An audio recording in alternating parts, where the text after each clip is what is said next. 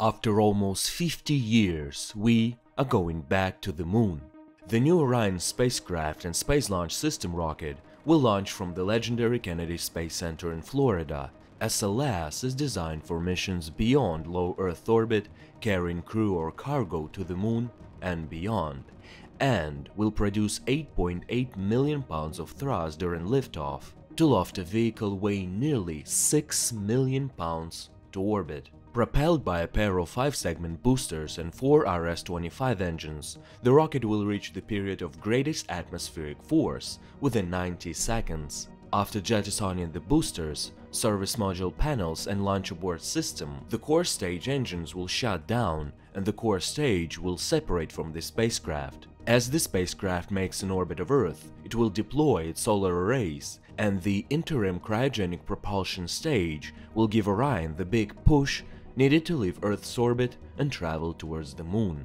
From there, Orion will separate from the ICPS within about 2 hours after launch. Orion will stay in space longer than any ship for astronauts has done without docking to a space station, and return home faster and hotter than ever before. As Orion continues its journey from Earth orbit to the moon, it will be propelled by a service module, which will provide the spacecraft's main propulsion system and power, as well as air and water for astronauts on future missions. Orion will fly past the Global Positioning System satellite constellation, GPS, and will pass through the Van Allen radiation belts. To talk with Mission Control in Houston, Orion will switch from NASA's tracking and data relay satellite system and communicate through the Deep Space Network. The outbound trip to the moon will take several days, during which time engineers will evaluate the spacecraft systems and, as needed, correct its trajectory.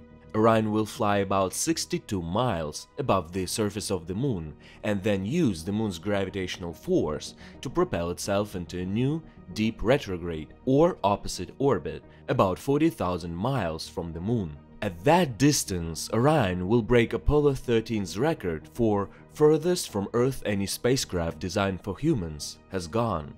The spacecraft will stay in that orbit for approximately 6 days to collect data and allow mission controllers to access the performance of the spacecraft. During this period, Orion will travel in a direction around the moon, retrograde from the direction the moon travels around Earth. For its return trip to Earth, Orion will do another close flyby that takes the spacecraft within about 60 miles of the moon's surface. It will use another precisely timed engine firing of the service module in conjunction with the moon's gravity to accelerate back towards Earth. This maneuver will set the spacecraft on its trajectory back towards Earth to enter our planet's atmosphere, traveling at 25,000 miles per hour, producing temperatures of approximately 5,000 degrees Fahrenheit. After about 4 to 6 weeks and a total distance traveling exceeding 1.3 million miles, the mission will end with a test of Orion's capability to return safely to Earth as the spacecraft makes a precision landing within eyesight of the recovery ship off the coast of California. Following splashdown, Orion will remain powered for a period of time as divers from the recovery team approach in small boats from the waiting recovery ship. The divers will briefly inspect the spacecraft for hazards and then bring it back home. Artemis I is an uncrewed flight test that will lay the foundation for a sustained, long-term presence on and around the moon.